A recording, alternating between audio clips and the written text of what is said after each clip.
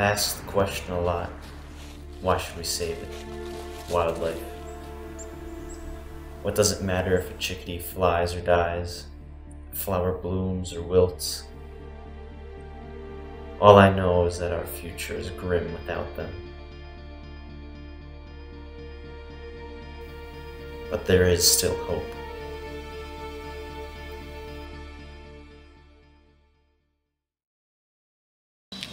Come on, baby. Eagle.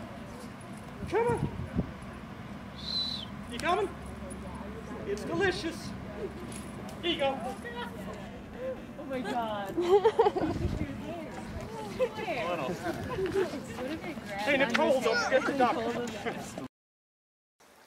We conserve what we love. We love what we understand. We understand what we are taught.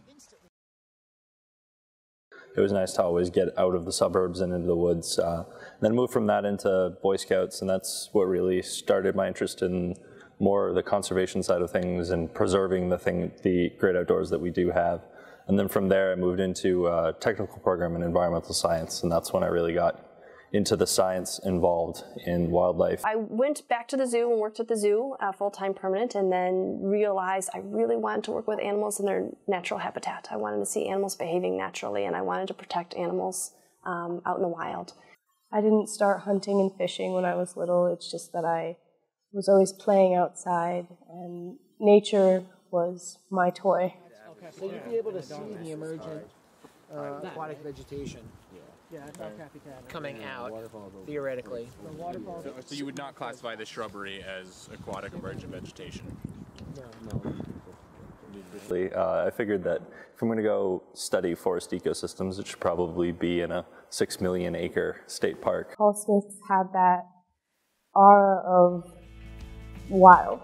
Paul Smith's College provides a really intimate education for their students.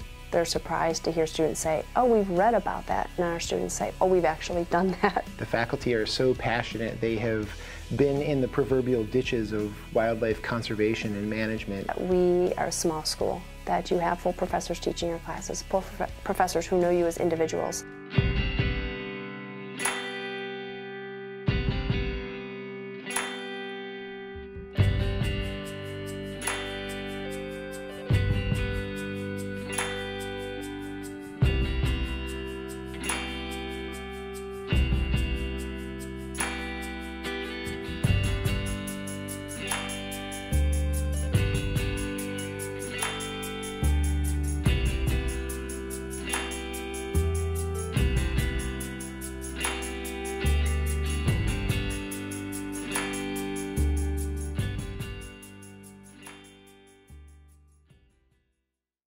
Today we know it's not just the most immediate stakeholders, but really it's all citizens that need to protect our natural resources.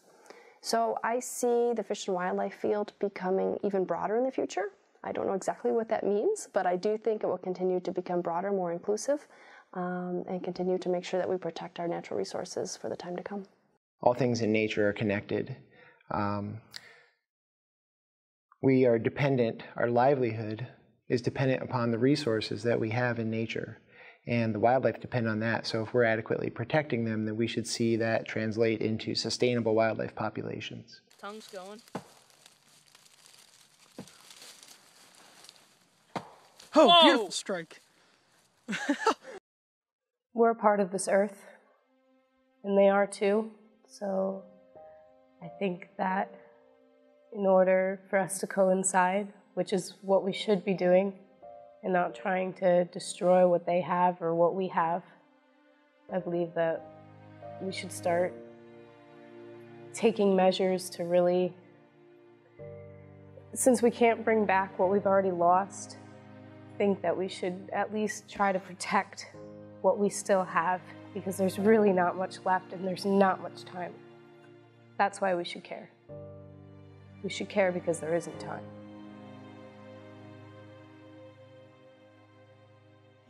It's too perfect. Uh-oh. Why is he stripping? Oh, you're videotaping? Yeah. Oh, I didn't realize that. I thought you Here were we taking pictures of have people. the wild I'm hare. in on him. Yeah, okay. Watch as he makes a complete fool of himself. This has to go into the promotional video. No one will want to come if there's weirdos. The other one on this side, it was missing half the foot. Come on, everybody's a little weird here. Yeah, that's true.